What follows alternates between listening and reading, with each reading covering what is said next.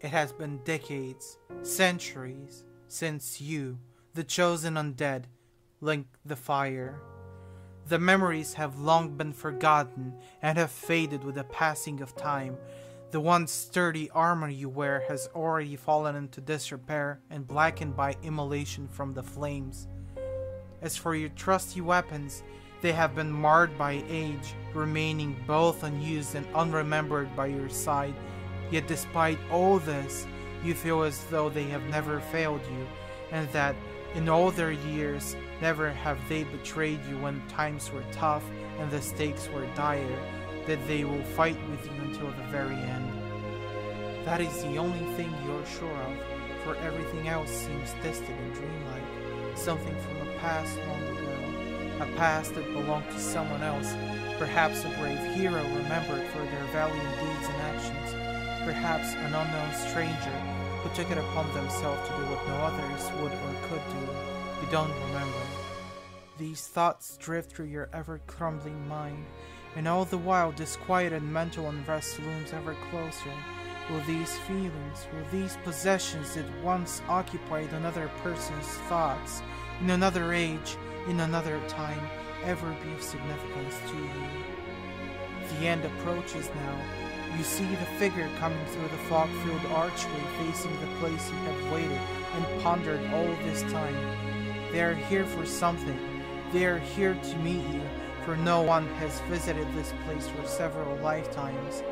They draw their weapon. It is of unusual design, as is their garments, but no matter. They are here to fight, for whatever reason. You no longer remember, nor you care.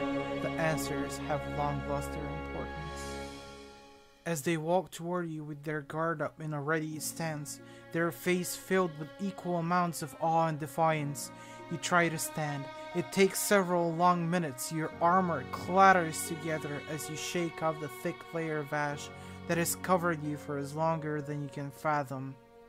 You draw your weapon. It creaks and groans like an old beast nearing the end of its life. You try to flourish it, the movements embedded into your body, but your grip fails you. It has been too long since you last wielded it. The weapon falls to the ground weakly. For a long time you stare at it, trying to remember whence it came from. Out of the corner of your vision, you see the figure relax and walks calmly, confidently towards you. Still looking at the ground, you await your inevitable fate. They pick up the dropped weapon, testing its weight. You look up in surprise. Grasping your hand, they place the weapon in your palm. You try to find the words to express your thanks.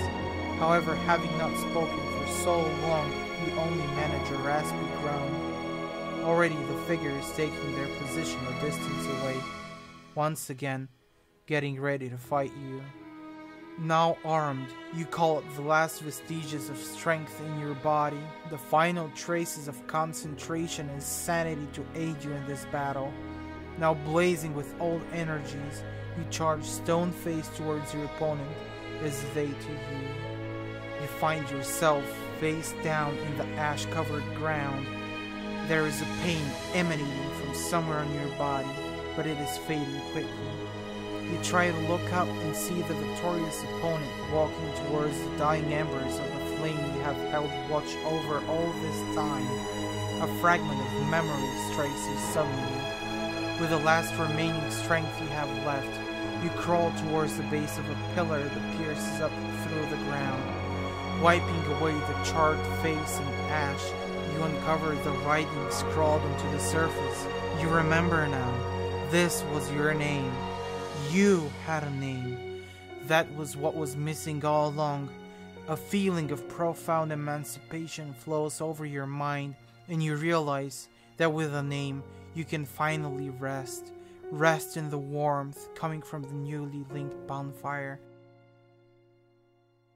A well-earned rest, Chosen Undead.